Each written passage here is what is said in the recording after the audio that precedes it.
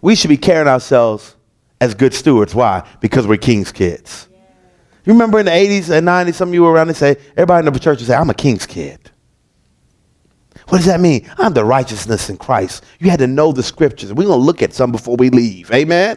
We're not going to say, I'm going to need you to write some of these scriptures down, and you can begin to confess them daily. Amen? And maybe, honey, we can post it up so people can see. But let's look at what the enemy does. Let's look at the greatest fraud of all times. That's Satan. Amen? He's the greatest fraud of all times. Let's look at what his mission statement is so you understand how he's coming at you and what you need to go against and what you need to fight. Amen? Not that I'm trying to glorify him too much, but I just want to look at it since you asked. Amen? Going to the stage. John 10:6. If you have it, say there. It says, Jesus told a simple story, but they had no idea what he was talking about. So he tried again. I'll be explicit. Then I am the gate. Now, no, when God says I'll be explicit, I mean he's getting ready to be real and straightforward. Do you hear me?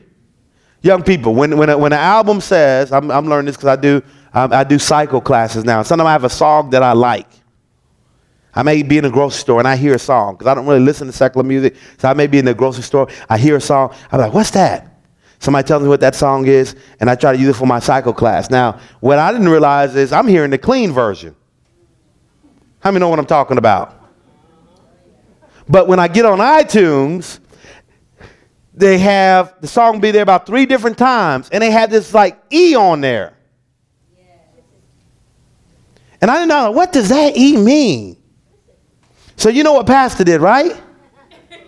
I click on the song. Oh, ooh. That's not the song I heard. Click on another one that has a ooh, and have all the explicit ones up first. I'm like, man, well, that's not the song. That's not the artist I heard. Click on another, ooh. Didn't know I had to scroll down. Because I was like, I can't use that. I can't bleep that out. So I could turn it down. And I can't do, what happened? And then I see the one that says clean version. Radio edited version. Remember when all we had was radio edited growing up? That's all we had. Remember when the message was borderline. Don't push me because I'm close to the edge. I'm trying not to lose my head. It's like a jungle sometimes. Makes me wonder what to keep from going under. That was considered like, ooh, explicit. Real. Talked about how they were urinating on the subways and how you had to go to jail and you had to be an undercover hag. Are you with me? Explicit. Well, Jesus is saying in the scripture, I'm going to be explicit. So this is the explicit version. Whisper to somebody. Come on, tell them this is the explicit version. This is the explicit version. Get ready. Get ready. It's not going to be like a hip-hop song. His explicit is going to be very direct and to the point. He says, I am the gate for the sheep. All those others are up to no good. They're sheep stealers, every one of them. But the sheep didn't listen to them. I am the gate. Notice when he used that together, I am, he's saying Jehovah. Back then, that was real serious business because the Jews weren't even allowed to say it. They had to whisper it. And they didn't even say the whole word. They didn't pronounce it right. They would just, Jehovah. Because they had that honor and respect. They didn't use God's name in vain. So he says, I am the gate. Anyone who goes through me will be cared for. Now, this is about knowing who you are. If you come through the gate of Jesus, if you say, Christ, come into my life, you're entering the gate. You get this. Will be cared for. Now, what does it mean that you're going to be cared for? Talk to me. What does it mean? Red one, if you can give me some mic. What? God would be your source and supply. He's going to take care of you. Right? What else? What does it mean to be cared for? Lexus, you had your hand up? Anybody? I'm sorry, you're stretching. Nourishment.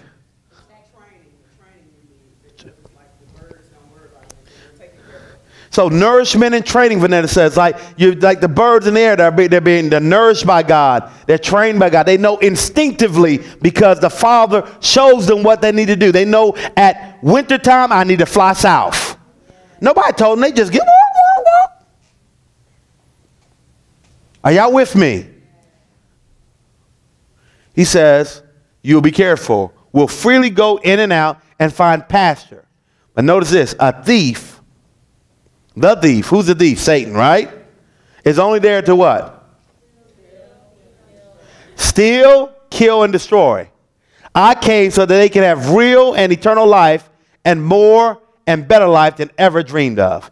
And the King James says, and life more abundantly. Life more abundant, I mean full of everything. It's not God's will that you're struggling. Did you hear me? Did you hear me? It's not God's will that you're struggling. The first thing, one of the key things you have to realize in Christ is finding out who you really are. Are you with me? When you find out who you are, the struggles become lighter. Because you know they're just for a season. Because I'm daddy's son. I'm daddy's daughter. Are y'all with me? When you understand that God has promised you healing and divine health, you understand that if you get sickness in your body, all you have to do is, Lord, what do I need to do? Make the adjustments to his word and how you're supposed to treat your temple. And then guess what? God will bring what? God will bring what? Healing. So when I was diagnosed of being borderline with high blood pressure, if they say, some doctor says no borderline, that's a lie from the pit. Either you have it or you don't. Had a choice. I keep praying over my food and eat salty stuff and be like, Lord, just bless it. You said you're purified. You know, these Lay's potato chips, they too good to give up. Every good and perfect gift comes from God. Or go to McDonald's and say, put some extra salt in them fries. Or I can say, you know, just give them to me how you normally have them, which are salty. Finish eating, my eyes all red. My wife looking at me like, what's wrong with you? Are you with me? Because sodium. But guess what? I'm believing God for healing. No, I had to begin to educate myself in the word about my temple and understand that sodium causes a bad reaction with the temple of God because it dehydrates the body. And then I began to look at the back of different labels and seeing that there's sodium in all these things that I don't need, processed foods. So instead of buying canned goods, canned vegetables, I started buying frozen vegetables. And even with that, I had to watch out because it's so I said, okay, I can't stay with frozen vegetables. I got to get what? Fresh vegetables. That means I got to cook them. I can't just leave them in there for 2 weeks. What happens when you leave that fresh stuff in there for about a week? It spoils. But you can leave a canned good in there for a year. And it still tastes good because it's filled with salt. So I thought it tastes good, but it's really hurting me. You know what? If I'm eating poison and it's killing me, do I keep eating the poison and ask God to heal me? Or do I take the poison out my diet and repent and ask God to heal me. Which one seems more sincere? When you know who you are, then you know what you have, and you know what you can do. The enemy came to kill, steal, and destroy. He came that you might have life. Let's look at who we are in Christ. Are y'all ready for this? Are y'all ready for this? Let's look at who we are in Christ. This is your identity. God has no respect of person. He does have a respect of faith. See, when the devil messes with my children, I remind myself of who the word says I am. I'm his child. Did you hear me, church? I'm his child. Let's look at this. I am complete in him who is the head of all principality and power. Now, who's he? Colossians 2:10. He's talking about Jesus, right? I mean, I'm complete in him. Everything that I need, I have that pertains to what? Life and godliness. I'm complete in him. Got to remind yourself, you're not complete because you have a spouse. You're not complete. See, single people have to get this. You're not complete because no, you have to be whole before God sends somebody else, because he wants two wholes come together, not two halves. You are complete. Everybody say, I am complete in him. Come on, say it like you mean it. I am complete in him. Let's keep going. Say, I am alive with Christ. See, that means you're not called to walk in that dead nature. See, when you say that you are alive in Christ, like it's speaking of Ephesians, he talks about put off the old man. The old man where you were lying and cheating and being greedy. No, you're putting all of that off, and you're becoming alive in new life, which is Christ. Amen? Thirdly, I am free from the law of sin and death. Come on, say, I am free from the law of sin and death. What's the law of sin and death? Who knows what the law of sin and death is? That means I don't have to willfully sin anymore. It's a choice. And now I have the power to break that choice of doing the same thing over again. This is the biggest thing where the enemy gets people that struggle in addiction is he makes them feel like they don't have a choice. People say, Pastor, I just got to do it. I've seen people doing well, free from the addiction, 2 years, sometimes 3 years. They'll come to me and say, Pastor, it's like they have to feel like they have to sabotage the good thing that God is doing, because they haven't realized that I'm free from the law of sin and death. Romans 8:2. And Romans 8:1 is just as important. Right before it, hopefully you're getting it, it says, guess what? Therefore there is no condemnation in Christ Jesus. See, if you're flowing in condemnation, you won't have the reality that you're free from the law of sin and death. Because condemnation deals with shame and despair and thinking that you're not worthy. But the truth is you really aren't worthy, but Christ is worthy. And because he's worthy and he's died for your sin, guess what? Now you received him in your life, so the life that he has becomes your life. That's something to praise God about. I thought I'd be praising God about that. That's your life now. I'm assuming that you're writing. That's why you didn't do that. Amen? I am far from oppression. Say that. Come on, y'all. Let's read number 4 together. I am far from oppression, and fear does not come near me. Some of us, we walk around so scared about everything. What if this happens? And what if that happens? And what if this? What does it say? I am far from oppression, and fear does not come near me. Isaiah 54:14. See, you understand what you don't know will hurt you? See, you understand why you have to know this word of God? I hear people say, well, Pastor, I don't know this word like you know the word, but you got to know the word.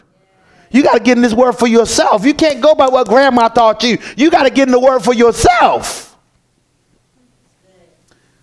Number 5, let's read it together. I am born of God, and the evil one does not touch me. 1 John 5:18. How many know you're born of God? Say it again. I'm born of God. I like how that feels. I'm born of God. Hallelujah. 1 Peter talks about how God put his uncorruptible seed on inside of you.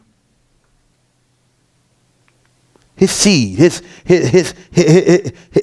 another translation is his sperm is inside of you, has impregnated you with life. His seed's inside of you. Born of God. He said, whatever soul is born of God overcometh the world. And this is the victory that overcomes the world. You're born of God. 6, read it with me. I am holy and without, let's start over. I am holy and without blame before him in. You know, I hear people say sometimes, and especially when their addiction is talking, instead of dealing with their addiction and their hurt, I've heard this over and over, they'll say, people is judging me. People is judging me. Now let me tell you something. When you get a real revelation of Christ, it doesn't matter what people say. See, let me tell you something, men and women of God. I wouldn't feel free to share anything about my life up here if I didn't understand, number 6, that I'm holy without blame before him in love. Because people judge you all the time. You know, I can see some of your faces. Sometimes I'm talking about something I did in the past, and I see some of y'all first you're smiling, and you're like, you may whisper, but I ain't stunned it. You know why? Because number 6 right here, I am holy and without blame before him in love. But when you don't know that, your own guilt is tearing you up. So you want approval from men and women, which you always going to find somebody that's going to disapprove you. Am I making sense? But when I say it's under the blood, how many know it's under the blood? So I can tell you about what I used to do because that's under the blood. 7, you ready? I have what? The mind of Christ. Philippians 2:5. Let this mind be in you, which is also in Christ Jesus. Foundation. Hey, this is something to shout about. You know, this is something to get on the drums and get going for it. Amen? I have the mind of Christ. You know, when you have the mind of Christ, you're not stuck on stupid. Even when you want to do stupid stuff, you can't do it. How do you know what I'm talking about? You're stuck on, God doesn't allow you to get stuck on stupid. That's when you talk about when you have the mind of Christ. Are you with me? You're not going to just go, I mean, how many are shoppers? How many are shoppers? Now, when the Holy Spirit begins to deal with you, and he starts dealing with you about getting out of debt, can you just go shop like you used to? Tell the truth. It ain't even fun anymore, is it? I'm a shopper. It ain't fun anymore. Because you know if God put a plan in your life, you're trying to do it because you know that your decision is holding up the plan. I mean, I don't care how many excuses you give. Well, you know, it was a sale and I had to get it.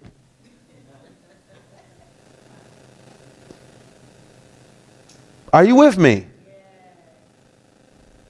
You know, whatever you compromise to get, you ultimately lose, right?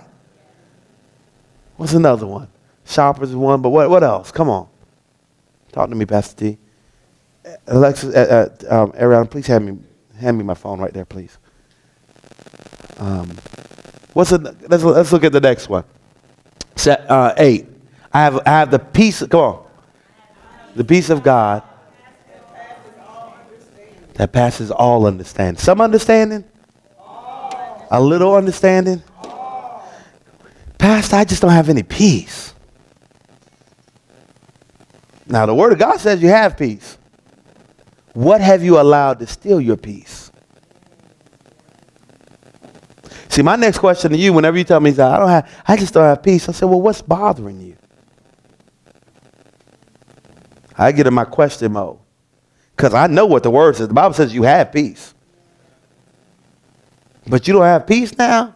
That means somewhere you put something ahead of God. And so what I want to do as a good pastor, I'm going to ask the right questions so you can see it. Because if I just told you what you were doing, well, you know, you have this. Most people that in this generation will say, well, you can't tell me. I've had people say, Pastor, just tell me. Tell me what's wrong. Just tell me what's wrong. If you tell me, I'll do it. Then I tell them, okay, well, you know, if you want to, this is what I see is wrong. Well, that's not it. Are you judging me? But you just asked me, you just begged me to tell you. Just tell me, I listen. At first they look like, oh yeah, right. And I went home that night, that's not it. And I'm thinking to myself, well, why did you ask? You begged me. So what I've learned in these day and time, I just ask the questions to help them get to the truth. Are you with me? Because a fool is not going to receive the truth. Just if it's just coming directly from me. So I learned to just ask the right questions. So what made you feel like this? Were you feeling like this before you did that? Well, is it a chance that maybe what you did between this point and that point is what made you feel the way you are? So maybe that stole your peace? You're right. Man, I'm glad I figured that out, Pastor. I'm glad you did too. 9, you ready? Come on, read it with me. I have the... This is important. Say it. I have the greater one living in me. Greater is he who is in me than he is in the world.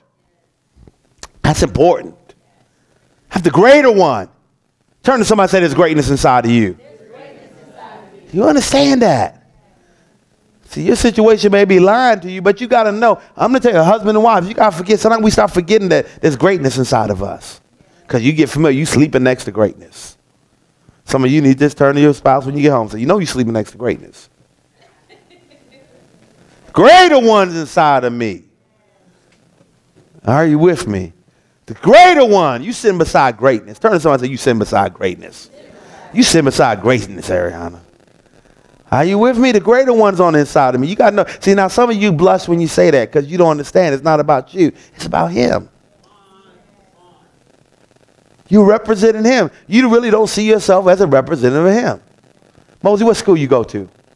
Altitude. So every time you walk in Altitude, greatness is walking through the door. Tyreek, what school you go to? E.C. Booth? E.T. Booth? So every time Tyreek walks to the door at school, guess what? Greatness is walking. Taylor, what school you go to? North Cobb High. Agua Warriors. Little partial toward them. So every time Taylor walks through the door, whether it be half day or whole day, there's greatness on the side of you. Lillian, where you work at? Metro Medical Training Center.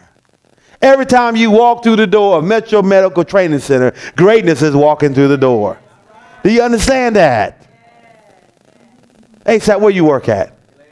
Elanders. What, printing company or just Elanders Printing? Every time he walks through the door, oh, guess what? Greatness is walking through. Leroy, where you work at? Wellstar. Every time he walks through the doors of Wellstar, every facility that he's going as he's delivering packages, guess what? He goes, hey, wait! Greatness is coming in. Pop Sanders, what you do? Where you work at? You're retired. So every time he walks through his house, goes to the post office, goes to Publix, works in the garden, greatness is working. Amen? I want you to get in your spirit that you're walking in greatness. Say, I'm walking in greatness. Amen. When you know who you are, you know what you have, and you know what you can do. Say it with me. When you know, you know what you have, and you know what you can do. You know what you can do. You see, you walk in that company like you own that company. I'm talking about be humble now, but just know, I'm in here. This thing is blessed come out because I'm here. This whole place is blessed. Oh, you boy, it would have fell down years ago, but boy, you hired me, and this place is blessed because I'm here. Mike, where you work at? Angels Lynn is blessed because you there. Greatness walking through the door. You the hardest working person there. Are you with me? Greatness. Tomorrow, where you work at? State of Georgia. Oh, state of Georgia, blessed. Red state, blessed. Because they got Namario working there. Are y'all with me? Get that in your psyche. Let's keep going. What's the next one? Come on, read it with me. The gift of righteousness and reign as king in life by Jesus Christ. Do you understand you got to get the, what does it mean to have to get the righteousness? Somebody talk to me.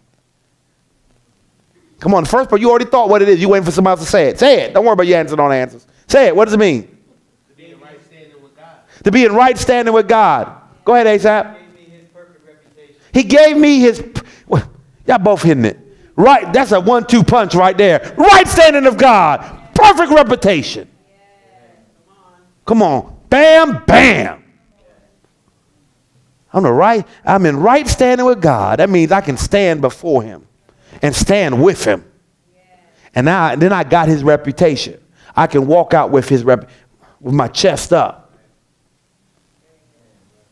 Are y'all with me? What else? Anybody else got a definition for righteousness? That's it right there. Amen. Well, I'll keep it there. It's so much more. Right standing with God. That means, guess what? You're his representative. You have his reputation. You have his authority. You have his authority. Jesus spoke to sickness and commanded to leave. He spoke to the wind and commanded to be for peace there. Many times we live in what you call Tornado Alley, right there on the Ackworth, Cherokee, and Cobb County, Cherokee line, Ackworth and Woodstock. And them hurricanes come through there. And I'll never forget, I stayed up all night and said, Lord, peace around this house. Peace around this house.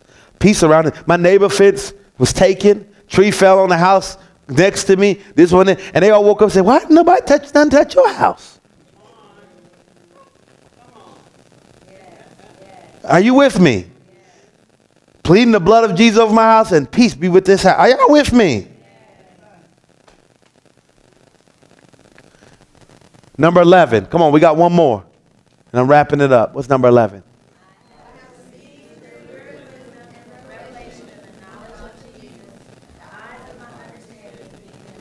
Come on, let's say that one more time. I've received spirit of wisdom and revelation and the knowledge of Jesus, and the eyes of my understanding is being enlightened.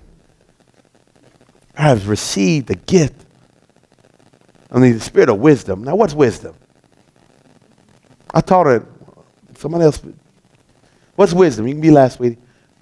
What's wisdom? Quickly, you got it. Say it again. Knowledge. Is it knowledge? Know how to use the knowledge. I tell you this. We said wisdom. If you want God, you definitely want God. So what it is to know that to respect God totally, to give him full respect because of whom he is. He's God Almighty. So I said that. So he said to respect God Almighty. Now, respect God because of who he is. Now, what I want to say with that is that's the beginning of wisdom. Because the Bible says what Pop Sanders just described was the fear of God. The fear of God, the Bible says in Proverbs, is the beginning of wisdom. If you don't have the foundation of the fear of God, that God is in control, he is sovereign, and he's running things. So I better listen to him. That's called the fear of God. And so in order to get wisdom, if you don't have that, you'll just have knowledge. Wisdom is the rightly godly application of knowledge. So it's the godly. So it's the tree of life versus the tree of good and evil. The tree of good and evil has knowledge. And that's just there. Are y'all with me? Knowledge. How to do things. Google has knowledge. Right? I can say, do you know about the sassafras tree? And you can say, yeah, I do. Get on your phone. Yeah, that tree is, are you with me? I can say, do you know about the sycamore tree? Yeah, I do.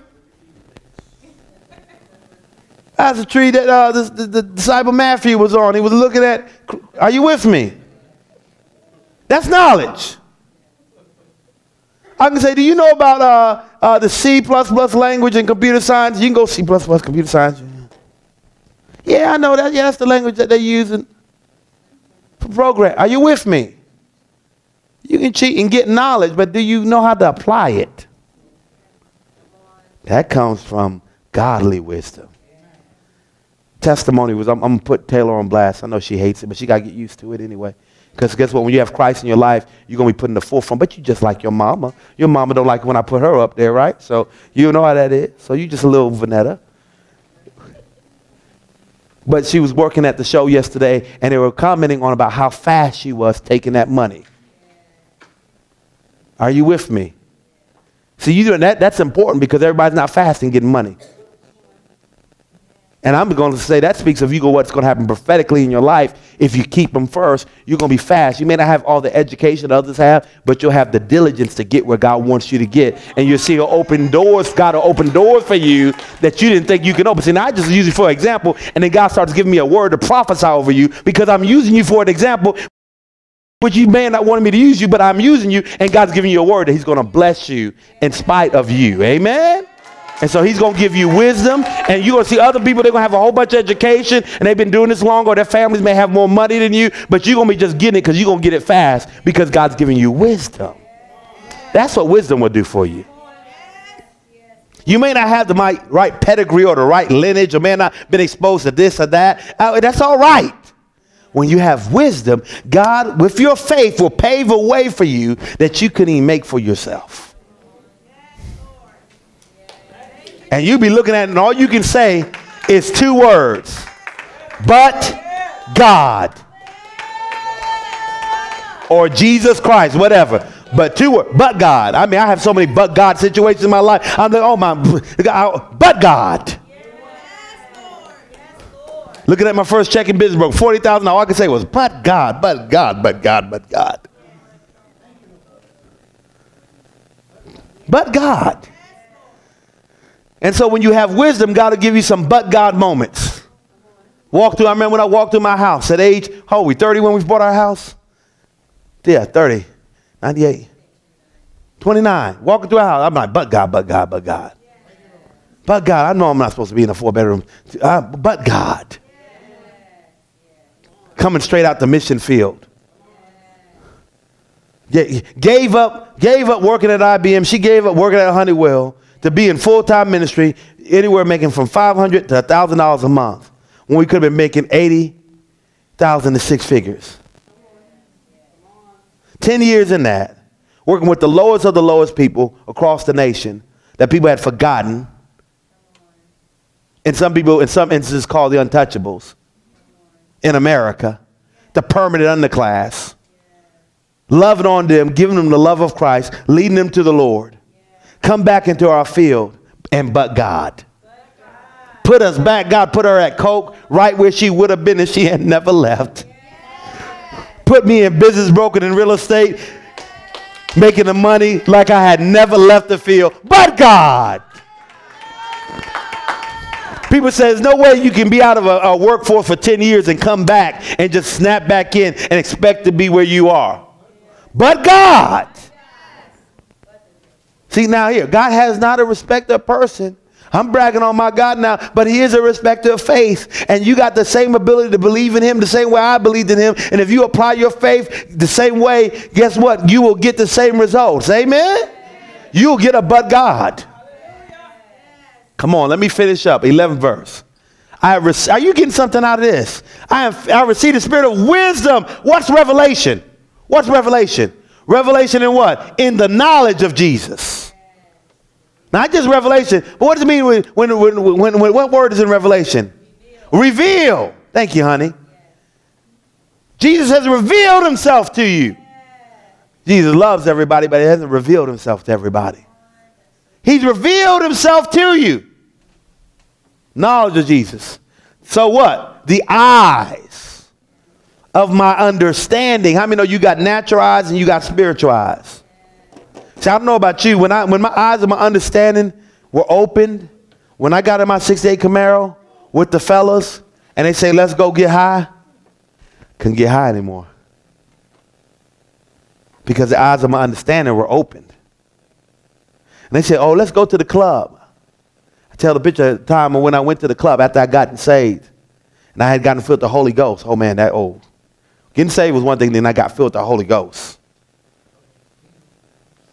When I got filled with the Holy Spirit, filled with the Holy Ghost, I couldn't do what I used to do. I remember I tried to go to the club like I normally do, and I just heard the Holy Spirit talking to me. Why are you walking? He said, well, look at around here. And then the Holy Spirit was talking to me in questions. I said, what, Lord? He said, why is it dark in here? Well, I said, Lord, you know why it's dark in here. What you getting ready to do? What you thinking about? What they thinking about over there on that wall? What I was like, Lord, I don't know what they thinking about. You know what they thinking about. Are you with me? I didn't have the peace because my eyes of my understanding had been opened. Much like I was talking about when you go shopping, you know better not to, when you're on a tight budget. You know you don't need to be walking in that store. Well, I'm just going to look. You know you can't look when you got them cards in your pocket. You ain't leave them home. And you sad too. What do shoppers do when they feeling sad? Talk to me. Shop. So the way you get around that, you know what I do if I'm feeling sad? I just put that wallet, leave them cards at home, and go window shopping. Try them on. Okay, I'll see you back in about another 2 months when my change comes.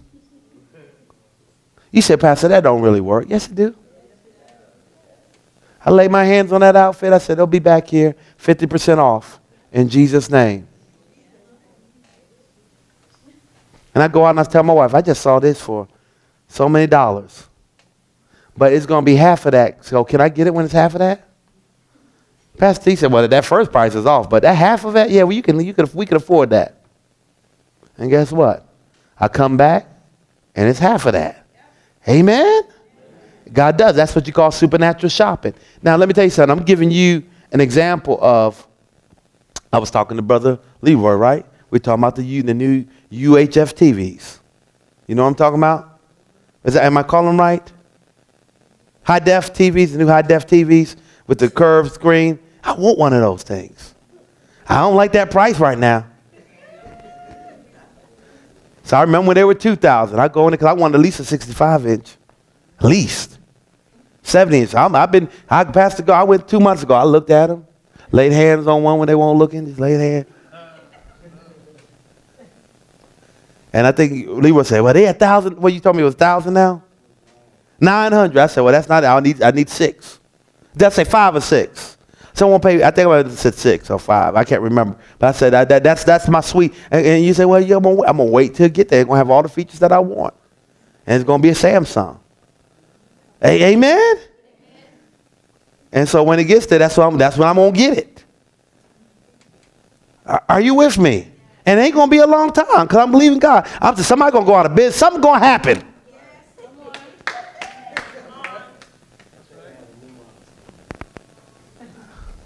I don't know. I know when we got ready to get our car, our van, I said, I want to buy a used one, Lord, because you know what? I don't want no car payment. Well, guess what? We went to, and I'm going to close with this. I don't want no car payment. We were planning the church at the time. So how I look, we're going to be bringing on new debt. I understand. I'm trying to show the church it's not about having new stuff. I want them to understand that they need to get out of debt. And so I was like, you know, I'm not trying, but the van transmission went out. And I was like, man. It was left in Virginia, so we had to get around when we were here. And so we make a long story short. My wife said, why don't we just believe God for one? We believe God for everything else. You believe God for this person, that person. Believe God for the church. You can believe God for thousands. I said, yeah, we can. So I was start praying and start believing God for it. Amen. Make a long story short, all the vans I saw that looked nice were like $24,000 and more. It just so happened that we saw our van, the one that we have now, it was a $24,000 van, but it was $14,000. On the internet. They were trying this new service, but they put on the internet and they typed it in wrong. I printed it out and I said, I see this thing for $40,000. Man said, you can't see this thing because we're changing it right now. I said, I see this. He said, well, if you come in, bring your sheet of paper, then we'll honor the price that's shown on your screen. It was all the way in Lawrence, Swanee. All the way up in Swanee. I said, well, you know, that's a long way for me to be coming. It's a gimmick. Don't be trying to get me up here because if you get here, I'm going to report you to the Better Business Bureau and I probably could dial 911 when we get there. Just, you know, playing on the phone to see what he would say. He said, no, this is real serious. It's legitimate. We are Chrysler, so-and-so, name the company. We're a main dealership up here, and we'll honor if you have the advertisement. I said, alloy rims? Alloy rims. You know, it was the latest model. We're in 2005. We're in December. This is 2006. That's 2006. I said, really, I wanted to. Well, I said, if you give it to me, now this is me. This is flesh talking, so I start doubting myself. How many sometimes you start doubting yourself? So I started saying, well, you know what? Even if you give me a 2005, I'll be all right. But I want this price. He says, no, sir, we'll honor what's on the sheet. So we get there. Sheet says 2006. I said, well, let me see your 2005s. See, 2005, they're higher than this price on the sheet. They're 17, 18. The one I had was 24,000, 2006. I said, well, let me go back to your let me see the one on the sheet. He showed me the one on the sheet. He said, this is 2006. There, you see the price tag on it, right? 24 something. I said, yeah, I see that price tag, but you said you're going to honor the sheet. So I am going to honor the sheet. We operate in integrity. Are you with me? I said, well, let me look at the 2005 one more time just to make sure, because I'm thinking in my mind, this may not work out. I may have to settle for this. Are you with me? He said, sir, you can waste time doing this, or we can just go ahead and sign you out for this 2006 at the price that you have. Are y'all with me? Make a long story short, so of course, they had the tax tags, 2,500 drive out. It goes up to about 16,000, 16,500. They're trying to get it to 19. I said, no, I want 2,500 drive out, or I'm leaving. They said, well, sir, you got this feature on here, this feature, that. Take it off. Well, sir, we can't take it off.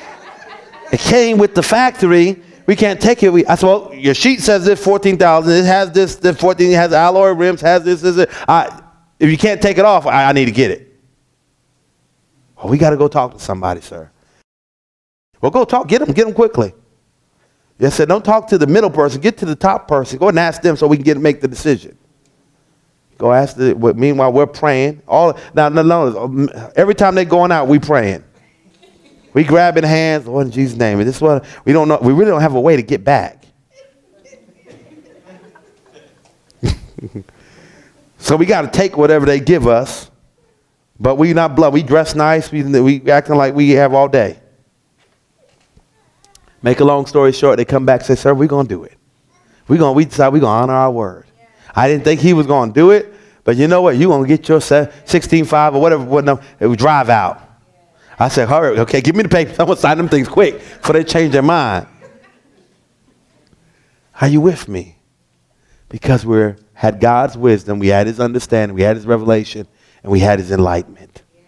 Last one. Are you ready for it? Are you ready for the last one? Yeah. Let's read this last one. I have received the power of the Holy Spirit, lay hands on the sick, and see them recover, to cast out demons, to speak with new tongues, to have power over all of the enemy.